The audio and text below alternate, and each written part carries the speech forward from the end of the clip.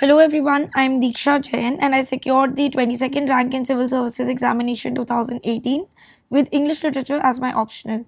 In this video, I will be discussing paper 2 of the optional as it came in the CSE 2018. The paper pattern in question number in paper 2 is similar to paper A in the sense that question number 1 and question number 5 are compulsory. Apart from that, you have to do 3 more questions in which one has to be from each section and one you can do according to your choice. So it's usually either you do 2 from section A or 2 from section B and 1 from either of the sections. Now we'll talk about the first question, which is a compulsory question. And in the first question in paper 2, we have quotations from the poetry that is there in the syllabus, and you have to analyze these lines and comment on them within a space of 10 marks, which is basically 2 sides of sheets. So question number 1A. In the nightmare of the dark, all the dogs of Europe bark, and the living nations wait, each sequestered in its hate. So here it is, although it is not necessary to mention which poem these lines have been taken from, but it is still good because then it shows that you know exactly where these lines are coming from. In this case, these lines have been taken from September 1, 1939 by W.H. Auden. So, since you have to critically comment, now if you were to do these lines, it would basically, these lines, this poem has been written at the sort of beginning of World War II. So, it is a criticism of European society and the degeneration that it has faced. And for example, the lines, and the living nations wait, each sequestered in its hate. It is talking about how nations are only looking at their personal interest and their personal hatreds. They are, plotting against each other and they're not looking at the common good of humanity. You can even connect these lines with other lines from the same poem or other ideas of Auden, because this critical view of modern life and of the period between World War I and World War II is very central to Auden's poetry. So if you can show interconnectedness between different poems or different lines of the same poem, it will also fetch you more marks. And you can also comment on, the nightmare of the dark as a symbol of the darkness of European society and of darkness of the times in which nations are moving towards war. So you can explore these symbols, you can comment on the general theme of the poem, and you can talk about the general poetry of that author and how his own philosophy is reflected in these lines. So B is, with an alien people clutching their gods, I should be glad of another death.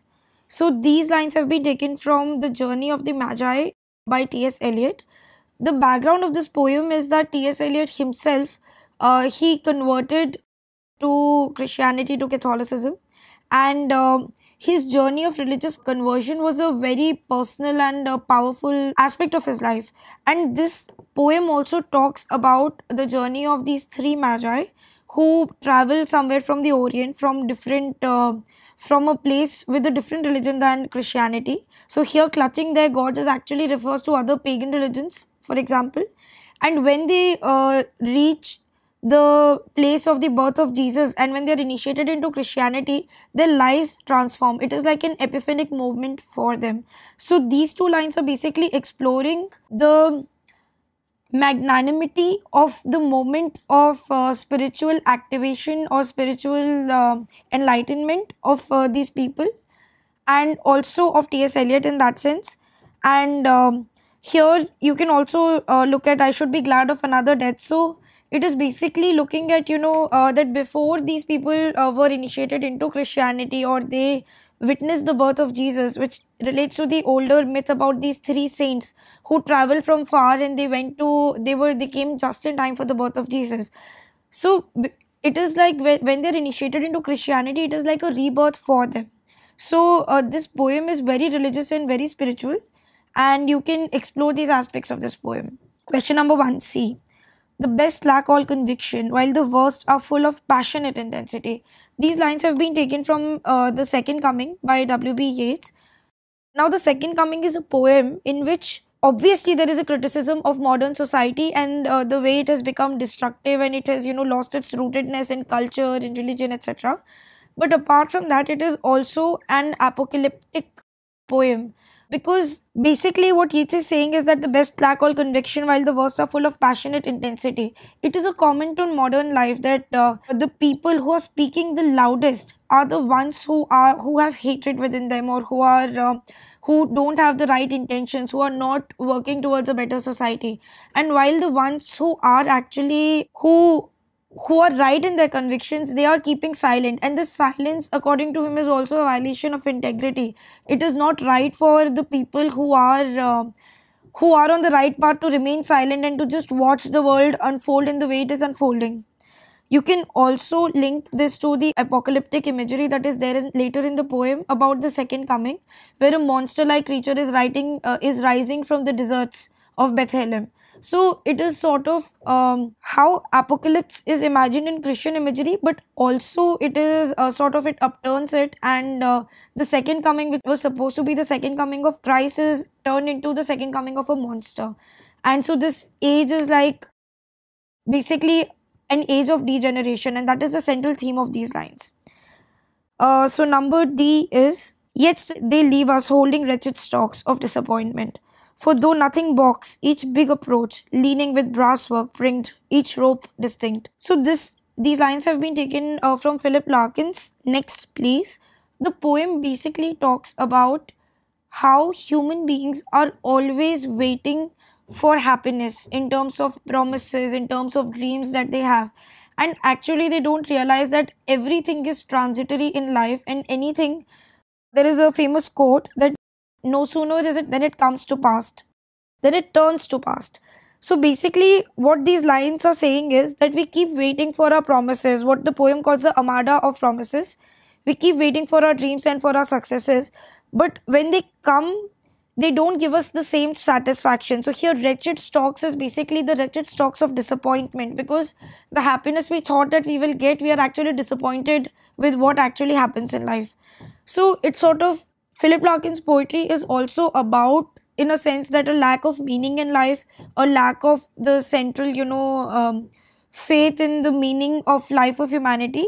But at the same time, there is a lot of acceptance that even though life is like this, if we recognize that life is transitory, that life is that life may not have an overarching grand agenda, it is a much better and a saner way to live life. So you can explore that philosophy that Larkin has in these lines. The next poem is Obituary by A.K. Ramanujan, and it reads, and he left us, a changed mother, and more than one annual ritual. So this is, obituary is basically an obituary on his father's death. So he's talking about his father's death. The interesting thing about these lines is, these lines say that, and he left us a changed mother and more than one ritual in a year. So it seems to say as if the narrator has not been affected by his father's death. The only effect in his life is that the mother has been really affected, and that he has to perform that ritual on the death anniversary of a person. But if you have read the poem, then later in the poem, there are very powerful lines where the narrator is looking at newspapers everywhere, just looking for that obituary of his father. So what these lines show is that even though the narrator is putting up a facade of being very cold and, sort of like heartless and not very connected with his father, there is that, deep root of connection that is there, and you can explore that sort of that dual meaning that these lines have in that respect. Okay, now let us move to question number 2. This is obviously not a compulsory question. A reads, Auden's The Shield of Achilles is a critique of contemporary culture. Elucidate. It is one of my favorite poems, and so The Shield of Achilles is a poem where the myth of the creation of Shield of Achilles by Hephaestus, who was a Greek god, is equated with the degeneration of modern society, because the shield was supposed to be very beautiful. It was supposed to have gardens and pastures and people dancing. And on the other hand, when Thetis looks at the shield, there are images of modernity, which is basically barbed wires, war, people being hanged, young children partaking in acts of violence. So what the poem does is that it puts these two images against each other, that where there should have been pastures and fields, there are scenes of war. There are also scenes of regimentality. This poem is basically a critique of contemporary culture, because then it juxtaposes the contemporary degeneration with something, an ideal, which was supposed to be there in the past. So here you can use a lot of examples. For example, there are lines about men standing in a row, and nobody knows what they are doing, but they're just, moving mechanically. So it's about mechanization of life. A person is being hanged, but the people are just, lazily sitting there. So it is talking about how modern man has become immune to violence. They don't feel anything if anybody else is getting hurt. Even there are lines about children where it is said that if that girls raped and one person killed another was usual for young children to hear. It was not a time where promises were one could weep if another wept. So these are the values of modern life that are being criticized by Auden in this poem by juxtaposing them with the past. So you can discuss that in this answer. B says, comment on the ending of Look Back in Anger. Does it look like being where we started, or is there indeed a hopeful no? So here, of course, everybody, each one of you can have your own interpretation as to whether the novel has ended right where it started and nothing has changed, or something has changed. My perspective on it is that the central character, Jimmy Porter, has not changed to a great extent. He was shouting, he was, sort of venting his anger, he was being violent in his ways, whether it was with his wife or with, the other girl who comes in. And that remains. He's not really changed as a character, except that he seems to be little tired of his rant in the end, because everybody has left him and then his wife comes back. But what I believe has changed in the course of it is the character of his wife undergoes a change, and there is a change in the relationship, a relationship which seemed not to have so much heart, where both the people had become immune. Like Jimmy used to keep shouting, and Allison would not respond. She would just keep mechanically doing what she was doing. So there seems to be a greater level of understanding. So you can talk about how the relationship progresses, that despite the world being without opportunities for Jimmy, despite the anger being there, there is a way that the two find to live in each other's company. There is a greater understanding between the two characters, and in a way, they are somehow more compatible than they are in the beginning. At the same time, I would, like, my understanding is also that Jimmy Porter on the whole does not change. Only thing is that, and that is something that is valorized about this play also. So in the answer, what you can do is that you can look at how the play starts out, and how is Jimmy's character, how are the other characters. In the end, another change is that the other characters leave the scene and only Jimmy and his wife are left on the stage. So that is also sort of a change from the beginning to the end. So you can look at these small aspects and the major aspects in terms of character transformations in the text. 2C says, the love song of J. Alfred Prufrock epitomizes the frustrations and inertia of the modern era. Justify the statement. So this is what the poem actually is doing throughout. So you won't have a lack of points or lack of evidence in this. You have to talk about how it epitomizes the frustrations and inertia of modern man. So in frustrations, firstly, you can talk about the personality of Prufrock, that he is so self-conscious that he is not able to do anything, that he is full of inertia.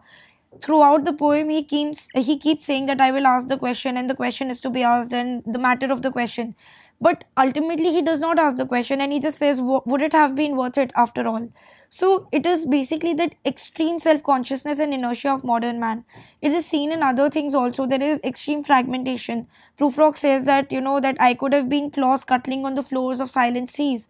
So it is that absolute alienation and frustration with life, that man is reduced to something as fragmented as just scuttling claws on the floors of silent seas.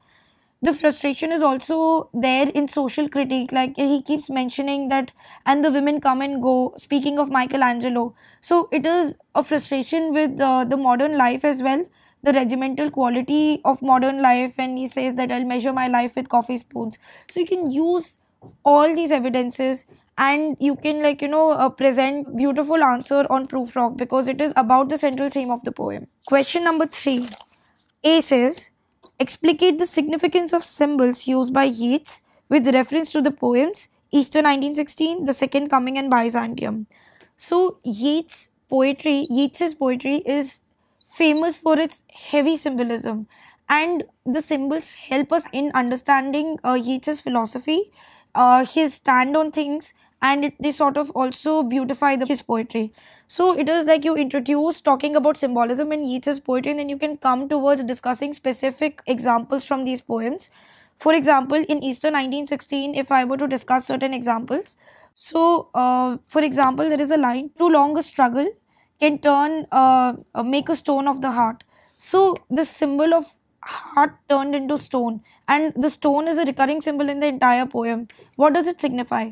On the one hand, it talks about, the hardening of hearts because of the nationalist struggle, which is not actually leading to freedom. Hardening of hearts because so much blood has been lost and so many leaders have been lost and people have been struggling again for their independence. But the stone is also a symbol of rigidity, that when too long a sacrifice, if people keep sacrificing for too long, then they become immune to violence. And Yeats was not a supporter of violent movement for the independence of Ireland. So it is talking about the positive and the somber aspects of the nationalist struggle, as well as the rigidity of the nationalist struggle, of which Yeats was not okay with. The second coming, again, we have discussed this earlier in the short notes. Second coming, the symbol of the Antichrist, which comes in the end of the poem. He's symbolic of the degeneration of the present times, of the critique of the world wars, and the degeneration of modern life, which has lost its root and culture and which has become very regimental. So, again, symbolism is there. In Byzantium, Byzantium becomes a symbol of the lost world and lost glory, which Yeats wants to go to. But at the same time, he realizes that you can't just simply go to the past, and that cannot be without pain. So the symbol of dawn, that dolphin torn and gong tormented sea, that's a recurring symbol in Byzantium. So you can discuss all of those symbols and more if you have space in the answer. B says, Larkin combines wistful sadness, amusement, respect for the commonplace, and a deep compassion, discussed with reference to some of his poems. So the idea would be to take examples from almost all the poems which are there in the course, and you have to justify each aspect. So if you're talking about sadness, you can talk about that poem in which there is the prostitute is raped, and it is sort of trying to recreate that experience of extreme agony. Even Mr. Bleeny's small room evokes so much sadness, or the lives of the parents who are, very, they are so lifeless in afternoons, where, their life has become so regimented. There are aspects of amusement as well, whether it is in Mr. Bleeny, where the narrator is sitting and he's trying to sort of understand that what kind of life Mr. Bleeny must have had, his radio and his relationship with his landlady. Amusement in terms of the way children come to play. Amusement in terms of this this understanding of life, in terms of how, the ship of life comes and goes, of promises, the armada of promises and all that. And respect for the commonplace and deep compassion, I think this is mostly, most starkly evident in Mr. Bleeny, because at the end of the poem, after judging Mr. Bleeny's existence as, of somebody who's been reduced to just one room, there is a deep understanding of Mr. Bleeny's relationships, real relationships that he had, that he could go on a holiday with his sister, that he had a relationship with his landlady. And the narrator, who is even more alienated than Mr. Bleeny, living in the same room, he can't even claim to have that. So there is a deep compassion for human existence in whatever flawed form it is there. So while the understanding is there that life can be meaningless, but there is also compassion for it and respect for humanity. Okay, and question number 3C. The central weakness of modernism is that in its pursuit of more complex sense of reality, it fails in coherence. Do you agree? Justify your answer with some illustrations from the 20th century poetry and drama. So, modernism, which is also a background topic for this paper, has many characteristics, and there is a lot of alienation from earlier ideas of religion, from time, coherence in plot. Even the narrator, who used to be such a trustworthy figure in earlier novels like Victorian novels, becomes like a shifty person. For example, Marlowe and Lord Jim. So there are a lot of belief systems which are getting questioned in modernism. So you can give a definition of modernism and what modern literature, how was modern literature different from earlier literature, and why it is talking about a fragmented reality. So what the statement is that in trying to capture this fragmented reality, does modern literature lose its coherence, and we have to give examples from poetry and drama. So you can give example, for example, if you look at T.S. Eliot's poetry, so it is extremely fragmented, because if you look at Prufrock, it is like a dramatic monologue, then he will suddenly shift from one place to another, the emotions keep changing, social commentary keeps changing, so there is a sense of lack of coherence. If you look at Waiting for Godot, it doesn't seem to have a plot. It seems like the first act and the second act are almost similar. And, people keep doing nonsensical things and Godot never comes. They keep waiting for Godot. But my understanding is not in agreement with this, that in, trying to portray this complex reality, it loses coherence. The beauty of modern literature is that it is not trying to be coherent in the traditional sense. Earlier, if they wrote novel, they would show a clear development of the character, but life is not like that. Many times, a character will develop and it will go back, it will go towards happiness and come back to sadness, it will decide and then it will become undecided. Modern literature was trying to capture the ethos of the time, which was a very complex time. There were two world wars, ideas of religion, faith, humanity, time, Darwinism, everything was changing. So in its fragmented form, modern literature somehow captures the ethos of that time. So I don't think there is a need for coherence in such a literature. So that is my stand. You are, of course, please ponder over the question and come to your own conclusions, because that is what the literature paper demands of you. Okay, so coming to question number 4A. Beckett called Waiting for Godot a tragicomedy. Do you agree with this classification? If not, how would you classify the play? So personally, I agree with this classification. Yes, it is tragicomedy. So we have to sort of justify why it is a tragicomedy. It's very simple. You can start with a general introduction about Waiting for Godot, its plot and how it is a tragicomedy. First, you can then look at the aspects of tragedy. So aspects of tragedy are what? That man's existence has been reduced to just waiting for death. That there is no grand idea, there is disillusionment with any kind of belief system which would earlier give faith to people. There are two people, Estragon and Vladimir, who keep waiting for Godot, who never comes. Tragedy is also there in Pozzo and Lucky, who have degenerated. Lucky has lost all sense of coherence, and Pozzo slowly loses his sense of arrogance, sense of time. So that is the tragedy of modern man. And at the same time, what is Beckett trying to say? Beckett is trying to say that yes, there is no grand design in this world. That maybe man's existence is actually, not towards a greater ideal. It is just there. The idea is that yes, we are all waiting for Godot, but what we do while waiting becomes important. And the comic element is there. Comedy comes in how Vladimir and Estragon pass their time. So Vladimir and Estragon, what they do is that they play games, they talk to each other, they argue with each other. The way, Lucky's speech is so incoherent, at the same time so meaningful.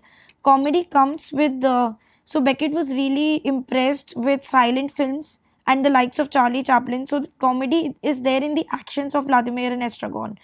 And so this is why, I do believe that this is a tragic comedy. And you can add more points to this as you develop your own understanding of the text. Moving on to question number 4B. It is the synthesis of Ramanujan's perception of the external world with the world of his inner imaginative response, which lends an extraordinary meaning to his poems, discussed with reference to poems prescribed for study. So basically, Ramanujan's poetry is very, it's ironical, it is very tight, it is a little bit dry also. It is not very expressive, but we have to look at how Ramanujan's inner perception of his reality and the images that he uses in his poems, how he reflects his own inner being in his poems and in the perception of the external world. So you can use evidences from the poems. For example, a river which talks about Vaigai and Madurai, and how literature has degenerated and how Ramanujan himself is trying to revive it.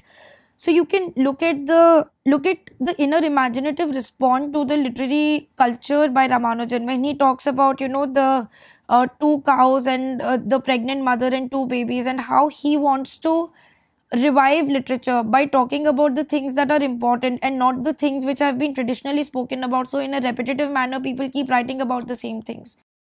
Also, like when he writes about his mother, you can talk about how his emotional attachment and that, with his mother is reflected in the images of how his mother would come through the rain and the diamonds of her earrings, or even the kind of attachment that the young baby has with the mother. So all these things are like his inner response, but they are creating the outer world of the poem. There are other poems also, like the action of a swing of a girl who is looking back at her own childhood from a more mature consciousness, thinking about her own sexuality. And it is Ramanujan's response to it also, his imagination of the flowering of a girl's sexuality, or the way one becomes nostalgic for one's childhood, and the images that he uses of a red fig tree, etc. So you can sort of combine all these images and talk about Ramanujan's interpretation and his understanding of his external world through the prism of his own symbols and his inner being. Okay, and now we'll move on to question number C. Do you find angry young man Jimmy Potter's attitude towards society credible? Is it fully worked out and resolved in the drama? Give reasons for your answer. You can start with generally talking about this angry young man figure which Jimmy Potter and John Osborne brought into the English stage. The angry young man is angry with everything. What the government is doing, the lack of employment opportunities, the frustration of the youth who has been educated but does not have adequate and satisfying jobs to do. About his anger is about the media which is trying to satisfy people with superficial news and not talking about the real things. The anger is also about the lost power of countries like Britain, because no longer does it enjoy the prosperity and the importance that it had in the international scene. So the question is this anger credible? I would say yes, the anger is credible, and that is why this play resonated so much with the audience of the time, because that anger was palpable in the society. All these issues were issues that were going on in the society. Despite educational reforms, employment was a problem. There was a huge, generation of youth which were extremely frustrated with their lives.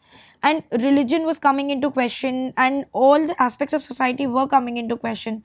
So, yes, the anger is credible, I would say. Is it fully worked out and resolved in the drama? I wouldn't say that, because the anger remains anger. Jimmy Potter is not able to do anything about his anger.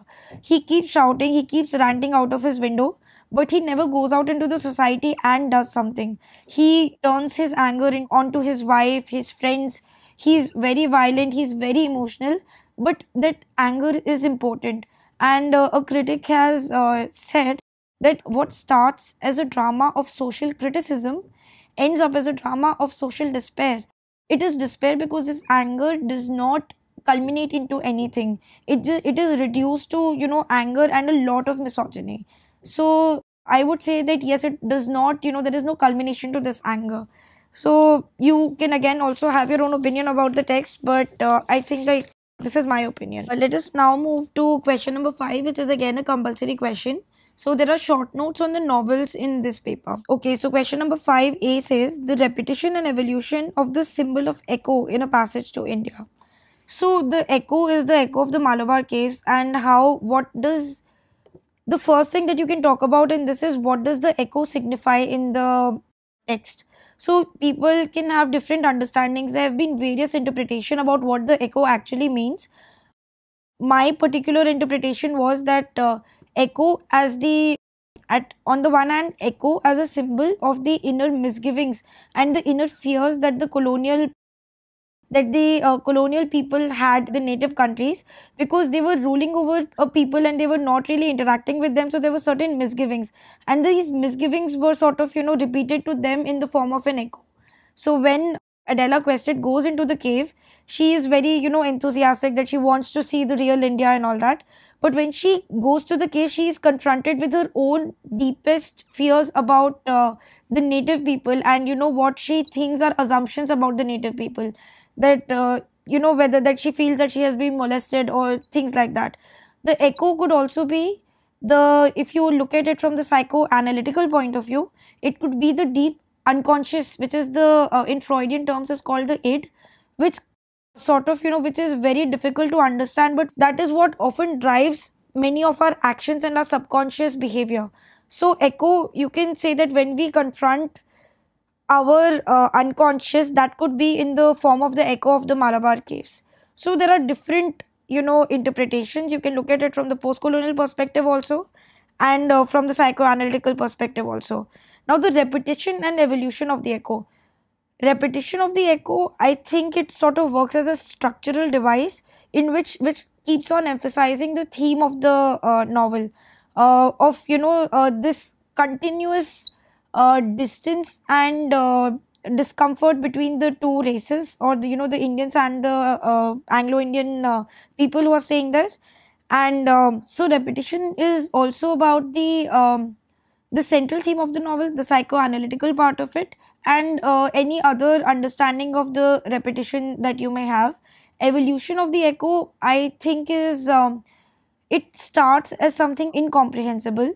It evolves into some sort of meaning when Adela Quested comes to her senses.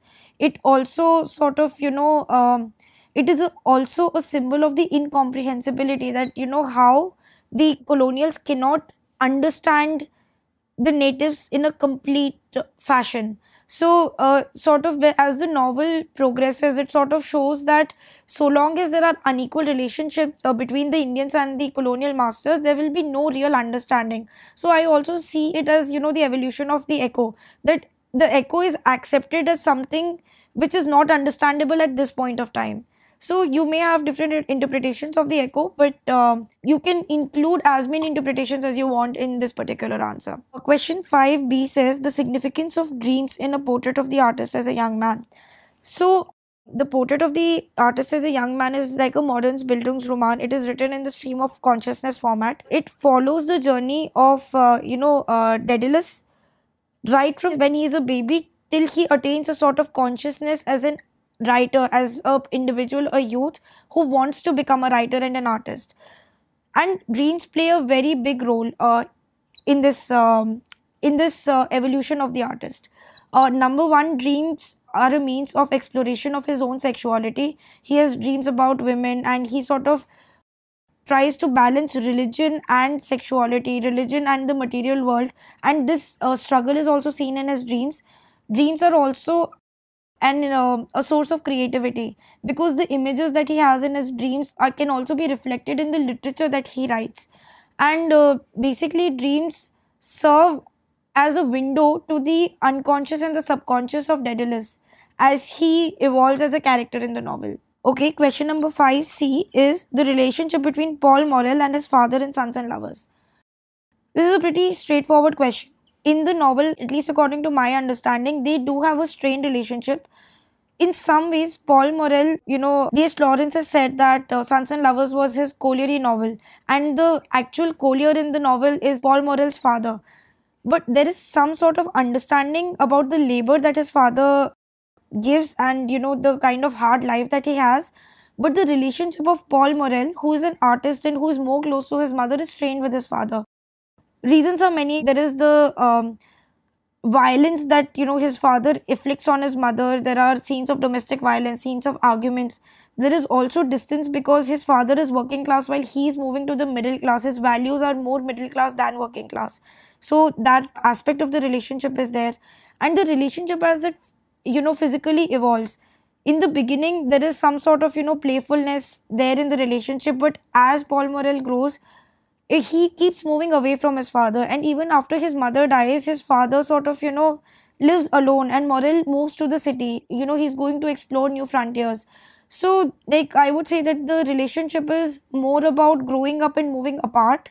And it signifies a difference when a young child who's born into a working class family grows up in middle class values and with an aspiration of moving away from his class. That also reflects in the distance between the son and the father, because both now belong to different classes. Question 5d is the theme of alienation and isolation in Lord Jim. So here, alienation and isolation should not just be seen. Of course, the central character Lord Jim shows these qualities. He is alienated with the world. He keeps moving from one place to the other just because he has this idea of glory and this idea of how people should see him as, as a person who has a lot of honor, and he feels that he has lost that honor. So he's alienated from the world. uh, Isolation also, because he keeps isolating himself from people. So they are there in Lord Jim as a character, but this is a theme which is there throughout the novel. This alienation can be seen in the judge who commits suicide a few days after the passing judgment on Lord Jim. It can be seen in the person who loses his consciousness and Marlowe goes to meet him to get an account of what really happened on board of the ship which gets wrecked. And alienation and isolation also when Lord Jim moves to the partisan, and his isolation from the people there is also there. So it is there in the narrator's narration, who sees this theme as permeating throughout the modern society. So I think you can look at it as alienation and isolation as a theme of the modern world, which is also reflected in the novel in many aspects of the novel. Question number 5E: the significance of the different houses in A House for Mr. Biswas. So, firstly, the symbol of the house in Mr. Biswas is multidimensional. It is a physical house because a person who moved to a new land as an indentured labor has no identity there. They live in, mud huts, and there is no sense of, that this is where I was born and this is where I have grown up, because everything is flat. Mud is washed away and there is no sense of identity. The house gives Mr. Biswas that sense of identity. That is why in his entire life he keeps aiming to have a house of his own.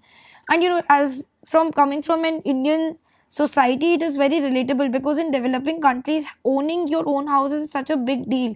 It gives you that sense of identity and rootedness in life. Another thing about the house is that the different houses that Mr. Biswas has, they show different emotions and different phases of growth. For example, when he tries to build the house in the sugarcane area, he's unable to complete it. It sort of shows that Mr. Biswas's character has not developed as much as it has to before he can actually own a house. When he gifts a toy house to his daughter Savi, and it is smashed by his wife, so it sort of shows the conflict that is there in Mr. Biswas, who's dependent on his wife's family for everything. Even the final house that Mr. Biswas gets is not perfect, because he's still under heavy loan. The walls are crooked. There are certain, problems with the house. But even then, at the end of it, I think there is a sense of satisfaction that finally Mr. Biswas has a sense of identity. So these different houses show different aspects of his life. And, the novel ultimately talks about the sense of identity that a house can give a person. And also the sense of void which can never be filled, however many houses you build. So both aspects are there in this answer. Now we move to question number 6A. Examine the relationship between war and madness as represented in Virginia Woolf's Mrs. Dalloway. So both madness and war are the central themes of this novel. In terms of war, we have, there are many representations. There are people who have maimed, they don't have hands or legs, they're moving in, the London scape. There is Septimus, who is a war veteran and who has returned from war, and he has gone mad. He's slowly, he's losing his senses. There are people like Mrs. Dalloway herself, who thinks that, she feels that she's going mad. She feels that she's not affected by the war, but the world around her has changed to a great extent. How? And the novel also talks about madness, specifically through the character of Septimus Smith, in terms of one, madness in the sense that he's losing his touch with reality. He imagines things where they are not there. Madness also in the sense that madness in a good way, in a way that madness gives him that space that he can think more clearly than people who think that they are sane. Septimus, when he is mad, talks about peace, communication, saving trees, love. And he talks about these values, and these values seem to be missing in a world which is obsessed with war. The society which is sane, like Mr. Bradshaw or all the elite people of the government, who are in ways preparing for the Second World War, who are okay with the idea of war. So Virginia Woolf is really asking the question that who is really mad? Is Septimus, who appears to be mad but is more sane philosophically than these people, is he mad? Or are these people who think that war is okay, that the loss of life and the lack of love in the society is all right, or are these people mad? So there is this constant conflict between what madness really constitutes. You can also talk about Virginia Woolf herself, the author, because she had suffered a lot of mental illnesses, and she ultimately committed suicide. And she has a very beautiful letter that she wrote before she committed suicide to her husband.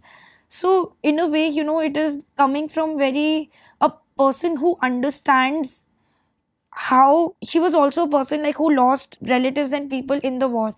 So she's a person like she understands the pain of war as well as what madness can feel like. So both of these things are really interrelated in the text. Question number 6b. How far is it correct to claim that the theme of Sons and Lovers is the growth of individual beings in a working class environment? So I've spoken about this earlier also. D.H. Lawrence called Sons and Lovers a colliery novel because he had himself come from a colliery background. His father was a collier, and his individual story was also of a person who moved from a working class background to create his own individual identity as an artist and as a novelist. The novel also talks about this, the growth of the individual. The central character of the novel is Paul Morel, and he, despite being from a working class background, he receives an education. His mother is a petty bourgeois, so he has certain middle class values. The focus of the novel is not about how the working class on the whole can improve. It is not a working class novel to the extent that it is going to talk about, developing the working class, improving their working conditions, talking about the health issues that the working class has. It refers to those issues very obliquely, but what it talks about is that despite circumstances, despite the social scenario that surrounds us, how can an individual move beyond his circumstances to carve out his own identity in the world? What Paul Morel does is that despite being poor, despite having all these constraints, he carves his own identity as a painter, and he also educates himself, and finally he moves to the city. The novel ends with the image of Paul Morel clutching his fists and walking very purposefully towards the city. So that is a symbol of him finding his own identity, of leaving his working class background behind. So you can explore this answer on these lines using evidences from the text. Question number 6c is Kanthapura more concerned with the reform in our dominant religion and culture than with political protest against the colonial domination? Explained from the perspective of colonialism and post-colonialism. So my understanding of this answer is this, that the colonial perspective would see Indian freedom struggle as something which is not clear in its objective. Do we want religious reform or do we want national independence? Are we really focused in our purpose? And it is, they might also look at the struggle as being, non-violence as being a weakness. But how I see it from a post-colonial perspective and how I try to understand this text is that it is a wrong, it is a sort of a limited view of the national struggle and of the scenario which is there in Kanthapura to look at it only from one, from one lens, that it is a text of religious reform or it is a text of national independence or the struggle for national independence. Actually, the Indian independence struggle always took these two things together. We always took social reform, religious reform, and national independence to be, going hand in hand. Because unless we improve our own old society, we improve our own social structures, we won't really able to be a strong and coherent society. Even if the people who are ruling over us leave, then will we be a society worth, saving? So it was important. That is why Gandhiji always focused that women empowerment, religious reform, he was against casteism also. And that is how the text also goes. It takes both religious reform and national struggle in the same vein, and it sees both as attaining the same objective. So this is how I understood the text. You can use textual evidences to substantiate this viewpoint. Let us now move to question number 7a. A House for Mr. Biswas is a Bildungsroman with a difference. Discuss. Firstly, what is a Bildungsroman? A Bildungsroman traditionally was a story of the growth of a character from childhood to a stage where, usually in a stage in youth, from where the character would, attain a certain sort of settlement, would be settled, would be married, things like that. Traditionally, that was a Bildungsroman. So, how is House for Mr. Biswas a Bildungsroman with a difference? Difference is in that, yes, it starts with Mr. Biswas as a child and it follows his journey as he grows. But it does not stop at his youth. It follows Mr. Biswas's journey right till his death. The other major difference is that while in a traditional Bildungsroman, the character would be settled and would get married at the end of the novel, would have certain sense of, would finish his education. What the novel shows that after finishing his education, after getting married, there is a sense of unsettledness in Mr. Biswas's life. He keeps feeling that void throughout his life. So, in a way, what the novel is doing is that it is stretching out the Bildungsroman. It is not stopping at the youth. It is exploring not just the good side of the youth, but it is exploring the sinister sides as well. And it is doing it throughout the life of the character. Another, the final point that this Bildungsroman with a difference makes is that who can have a proper Bildungsroman? If it is, the novel is actually about the story of a displaced people, the indentured labor which went from India to other countries, and there they settled in a new society. They are trying to create a sense of identity which is lacking in themselves. So in a way, the novel is saying that these people cannot have a traditional Bildungsroman because they don't have a traditional sense of rooted identity. Their entire life is concerned with that sense of identity, and that is why the Bildungsroman, it does not stop with the youth. It is the exploration of this psychosis of lack of identity, of this non-rootedness throughout the life. So I think that is what Bildungsroman with a difference means in this context. Question number 7b says, what are the ways in which Stephen prepares himself for life as an artist? How is the process related to Joyce's view of the role of an artist in society? It's pretty straightforward and related to the prop. How does Stephen prepare himself for the life as an artist? I think one way in which he does this is by exploring different extremes of life. At one point of time, when he goes to school, he's like a very self-conscious child, and then he goes into a very he starts exploring his sexuality with his dreams. He goes to prostitutes also in between, and then he becomes extremely religious. So he goes to the other end, and he tries to find meaning in faith. But it is in this contrast and in this self exploration that he realizes that that is not the life which will give him happiness. It is that epiphany where he sees that girl in the water that he realizes that he wants to become an artist. And that is, so one part of it is by experiencing these two extremes, he prepares himself as an artist. And after that, as a student, Stephen continuously tries to evolve his own theory of art. So there is this section where he talks about claritas, and the there are three aspects of art according to him. So he's trying to understand what his art will be like. Towards the end, Stephen Dedalus' idea of an artist and what art is focused a lot on independence. He says that I don't belong to a nation, I don't belong to people, I have no identity except that which I give myself. And that is related to how Joyce viewed the artist's responsibility. The artist as an objective observer of society, an artist who does not have any baggage of nationality or of belonging to a particular class or of belonging to any religion. The artist is being a free bird. So when Stephen Dedalus moves out from college and out there exploring the world, so he's experiencing that freedom, and that is how he wants his art to be. He wants his art to be free. So you can talk about that growth of character and that development of an artist. The title of the novel itself is Portrait of an Artist as a Young Man.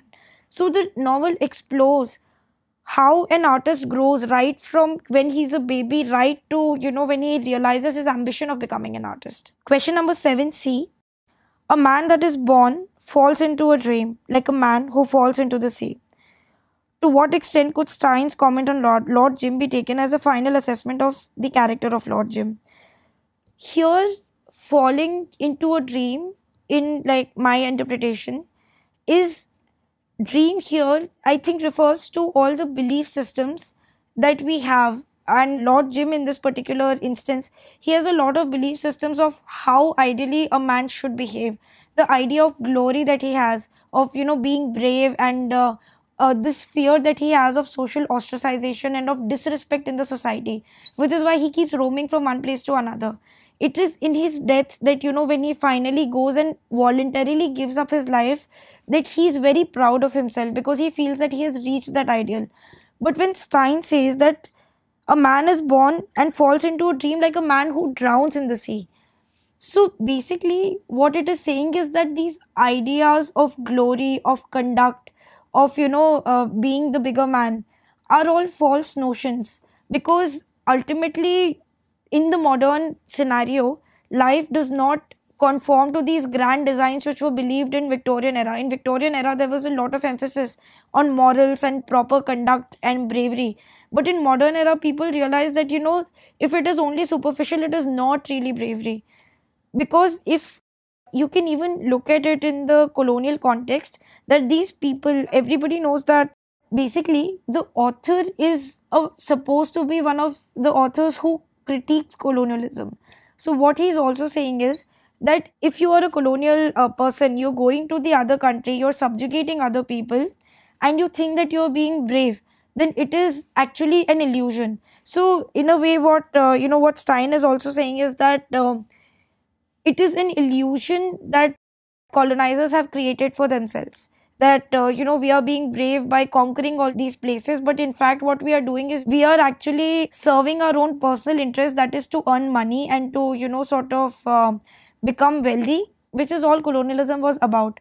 So yes, to Lord Jim it does apply to a certain extent because of his idea of valor and bravery, but also in the larger extent to the colonial enterprise as a whole. So let us now move to question number 8a. Generally, the Indian characters in A Passage of India are less convincingly portrayed than the English characters. Do you agree? Give reasons for your answer. I agree with this to some extent. Yes, there are very endearing Indian characters like Aziz, or actually mainly Aziz. But what happens is that this book, it is a critique of the colonial enterprise and the way the Anglo-Indians behave in India, a behavior which will actually not be condoned if they were behaving like that in their own country, but they are arrogant, and they don't they behave with such haughtiness when they are in India because they feel that sense of superiority. The criticism of that is very good in the novel. Even the character of Aziz is very endearing. The character of Mr. Fielding is very well carved out because he has a certain understanding of what is right and wrong, and he is really brave in supporting Aziz against the other Anglo-Indians in the novel. But what I feel is that the Indian characters in general have been, painted with a very broad brush. For example, like even Aziz, despite, being a doctor, despite being very competent, he's supposed to be a person who is very emotional, who cannot get control over his emotions, who can be manipulated by other people. Now, this is also one of the stereotypes about Indians, that that Indians are too emotional, they are not rational enough to understand, and they are very, manipulative and all that. Even if you look at the character of Godbole, now Godbole is supposed to be a Brahmin, but the way he's described, he wears funny clothes, he's always, talking about the other world, he's very vague in his answers and all that. So it is sort of, that is also a kind of stereotyping, because we never really know about Godbole's intentions, his personal life. You're just told that he's sort of like a mystical man. So that doesn't really, it does not show a well-defined character. Another would be that Pankhawala, because Pankhawala is a representation of the lower caste and the, the absolute destitute and the poor of the country. And the Pankhawala does not get a single line. He is just mute. He is, moving the pankha. His body is being objectified. He's being viewed by the author, and, he's representing the subjugation and the poverty of the country, but there is no voice that he is given. So to that extent, I feel that yes, the Indian characters are less convincingly portrayed than the English characters. Question number 8b says, Raja Rao was greatly influenced by what the Irish politician Daniel O'Connell said: nothing is politically right which is morally wrong, and this was supported by Gandhi. How far is it correct to read Kanthapura in the light of this statement? In the previous answer that we discussed, we talked about how the Indian national struggle and the world of Kanthapura, the Gandhian struggle of Kanthapura, is about social reform, religious reform, along with the political reform.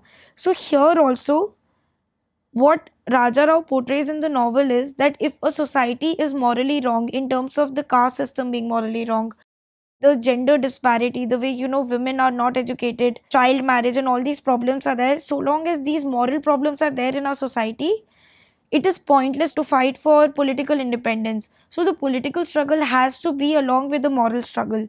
And to that extent, Raja Rao's novel shows that. So you can use various evidences from the text to support this argument. Question number 8C says, Mrs. Dalloway has no conventional plot or action.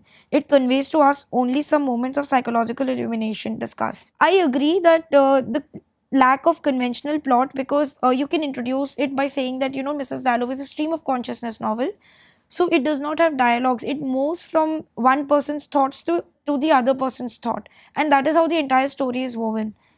The plot is also not conventional to the extent that it does not form a linear narrative from past to present. It keeps on going from past to present as the minds of people and the memories of people are triggered. And yes, it does convey moments of psychological illumination, whether it is in those Christ-like illuminated talks of Septimus, when he says that we should not destroy it, we should save trees, we should there should be more communication and there should be universal love. Or whether there is illumination in Mrs. Dalloway herself, when she sort of looks at herself and there is this acute sense of sadness, because this whole image that she has created of herself as a socialite who's very good at organizing parties, and within herself she's extremely sad. So yes, there are these moments of psychological illumination, but I don't think that it is an incoherent plot. It is just a different plot. It is not a conventional plot, but it is trying to come to terms with a very complex reality in its own very innovative way. So I think that apart from giving moments of psychological illumination, I think that these moments actually give meaning to the entire novel and sort of give a shape to the plot of the novel. So that was my answer to this question. And you can also look at these answers in other dimensions as you will analyze the text on your own. And one more thing that I would like to add is that the paper 2 is much more vague and complex, but it gives much more room for self-interpretation. So you can take a lot of liberty in terms of psychoanalytical analysis, exploring multiple dimensions of symbolism, which is heavily used in paper 2. So you can have many interpretations of the same text. Thank you. Subscribe to our channel and click on the bell icon to get latest updates on upcoming videos.